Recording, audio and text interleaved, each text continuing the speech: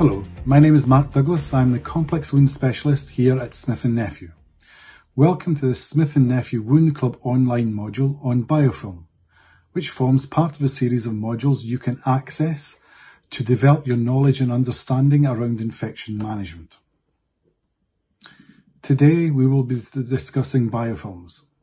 By the end of this module, you will be able to understand the impact the biofilm has on healing, to understand what a biofilm is, to understand how a biofilm is formed, to identify the clinical challenges of biofilm, and to understand the step-up and step-down approach to biofilm management. Biofilm is essentially a thin layer of living material. In the last 25 years, microbiologists considered this to be the dominating state of bacteria in their natural ecological environment. A microbial biofilm may be defined as a community that is comprised of slowly metabolizing bacterial cells encased in a matrix made of polysaccharide, DNA and proteins. This matrix enables the community to adhere to almost, if not any, surface. The community may consist of one or different forms and types of bacteria coexisting in this biofilm. In a mature biofilm, the bacteria often manifest altered characteristics that confer increased levels of virulence and decreased susceptibility to antimicrobial agents. So evidence links the biofilm and non-healing chronic wounds. A few studies have highlighted that there's clinical evidence of biofilm in at least 78% of all chronic wounds. That's significant. Biofilm in wounds that has been demonstrated to delay normal wound healing, and chronic inflammation from recurrent bacterial infections and immune cell lysis on biofilm affects the ability of the wound to progress towards healing. So when bacteria in and around chronic wounds are slowly allowed to multiply, they will ultimately reach essentially a critical mass. They then begin by forming a biofilm. This biofilm is a community of the bacteria that is encasing themselves in a protective matrix capsule. So this protective capsule will then expand and then end up providing the microbes protection from your body's natural defences. It'll defend them from being engulfed by macrophages and also protect the biofilm on the wound bed from antibiotics. Unfortunately, what happens then is that these macrophages will then release an enzyme called protease. This is designed to break down protein, but that will ultimately start to break down good and healthy tissue in and around the wound bed itself.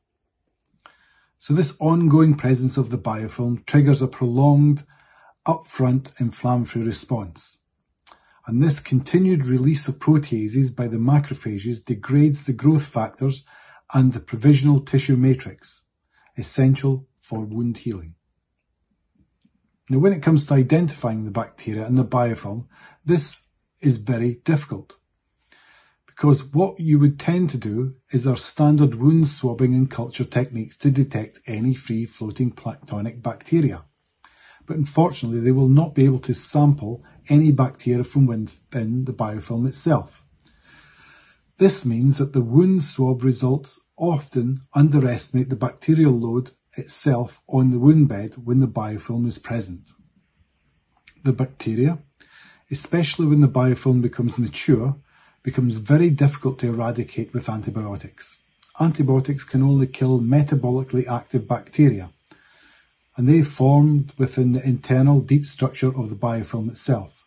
So once the bacteria become metabolically inactive, those deep within the biofilm structure, then they will be unaffected by antibiotics and antiseptics.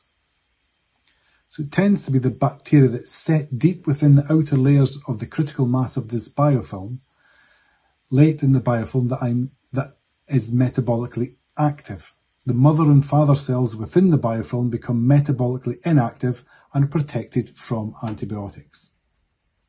So then, when we try and treat these biofilms that we potentially see as a way to manage the biofilm, sometimes when we use positively charged antimicrobial agents, such as, for example, ionic silver, then these are trying to bond with the negatively charged bacteria within the matrix.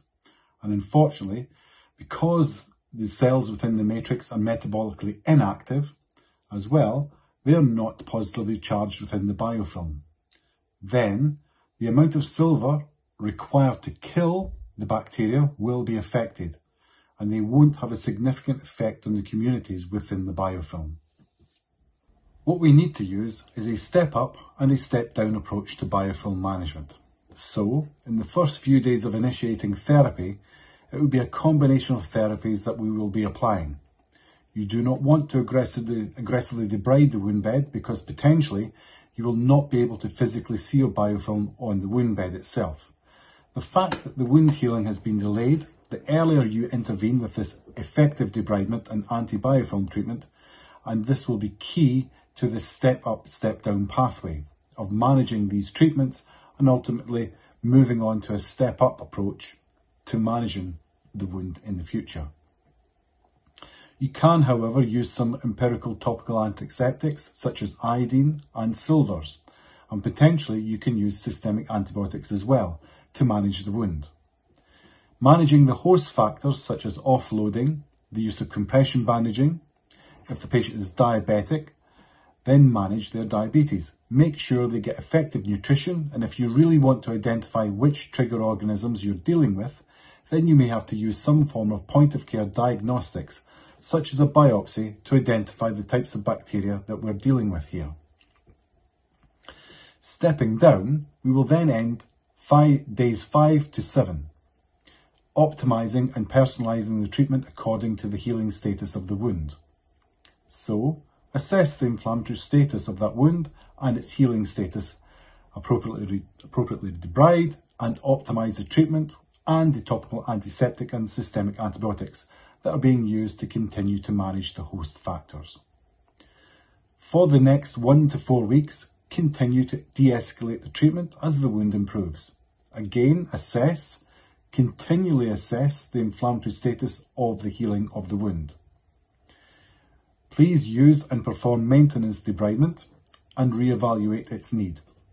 Do you still need to continue using antiseptic antibiotics and continue to manage the host factors? So once then we can evaluate the healing and we can actually see progress within the wound bed, then we can now move on to standardized care and potentially step up to some of the more advanced therapies such as negative pressure, etc., growth factors, skin grafts, combination products that will continue until that wound progresses towards healing. To check your knowledge and understanding, try and answer the following quiz questions. What is the percentage of chronic wounds with a biofilm? The answer is 78% of all chronic wounds will have a biofilm on it. Question 2. What types of white blood cells try to attack a biofilm?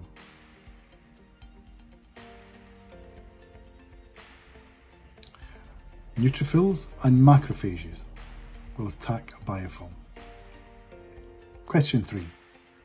In a mature biofilm, are all the microbes metabolically active? The answer is no. Question 4. Can you physically see a biofilm?